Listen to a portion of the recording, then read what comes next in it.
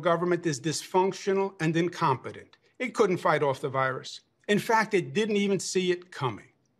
The European virus infected the Northeast while the White House was still fixated on China. The virus had been attacking us for months before they even knew it was here. We saw the failure of a government that tried to deny the virus, then tried to ignore it, and then tried to politicize it.